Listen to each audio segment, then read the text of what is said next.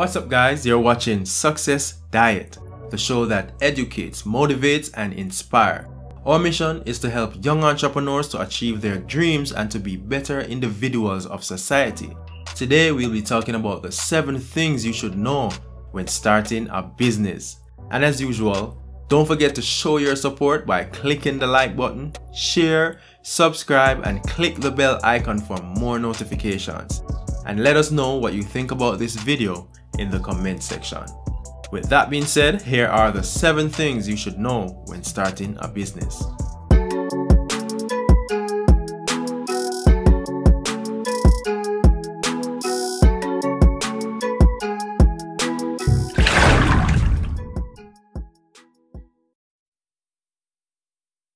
Number 1. Do less talking and more action.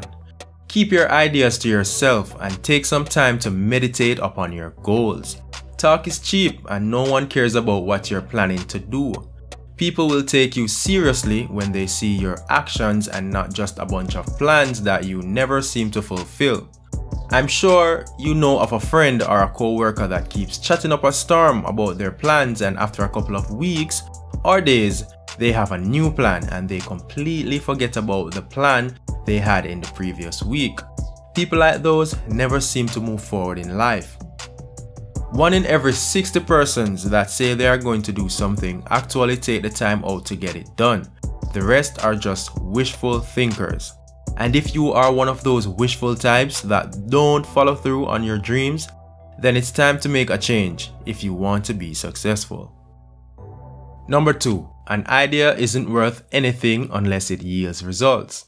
In other words, your idea is only worth $1 billion after it makes $1 billion.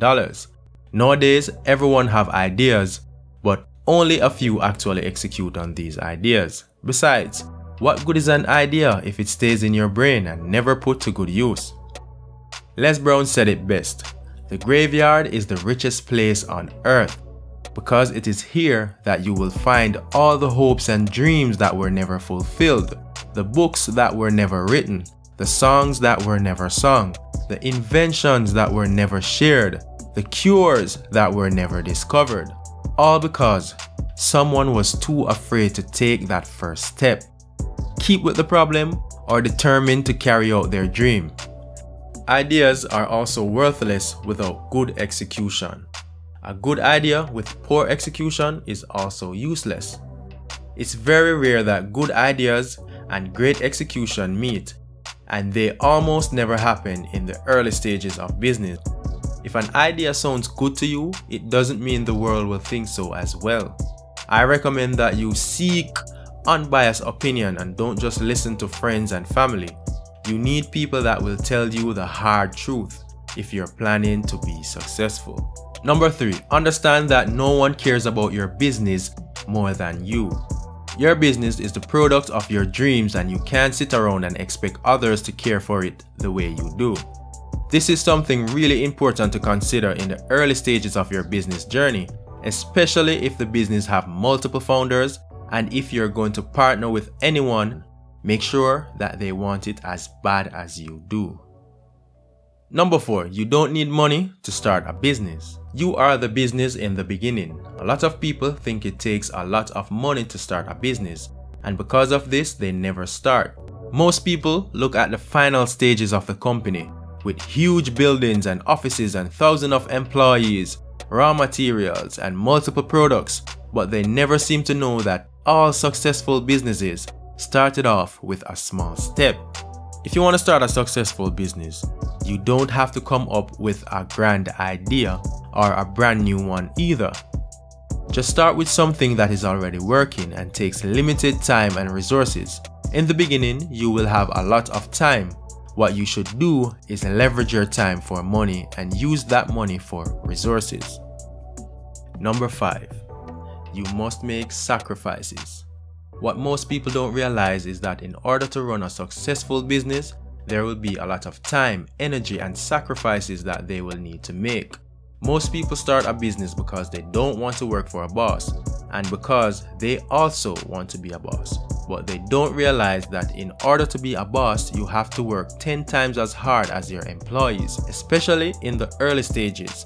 when you have no employees and you are the one that will have to be doing all the work. You will realize that you are no longer working 8 hours a day but 16 hours a day every day, and you can hardly sleep at nights because you're so worried about your future. Creating a company can be very stressful, and that is a sacrifice that you will have to be willing to make. Number 6. Fail fast and learn quickly. Things won't always go as planned, and so you should be ready to fail and learn from them. There are many things that you have yet to learn, and there will be plenty of obstacles, but if you're serious about building a successful business, you should continue going. Failure is necessary for success. That's how you know if something works or not, so don't be afraid to fail. Many people fail because they give up too quickly and because they lack faith, and they never learn from their mistakes. They fail because they never adapt to changes in the economy. Number 7. Find the right mentor. The right mentor can save you years of struggle and wasted time just because of the simple fact that they have already walked the walk and they have already been down the road before. They know where the potholes are and they know what's ahead, and you would be a fool not to leverage their knowledge while trying to build your business. Analyze them, keep them close, and study them. Think of mentors like power-ups. Life is so much easier if you have one. The mistake young entrepreneurs make is that they try to get a mentor too early when they just have an idea. A good mentor will want to see the results first. They won't waste their time and resources betting on a sailboat with holes in it. This is why it is so important for you to already have some sort of experience so they can see where you're heading. Just remember, a goal without a plan is just a wish, and by failing to prepare, you are preparing to fail. This has brought us to the end of another success lesson. See you again when we talk about the 7 reasons why businesses fail.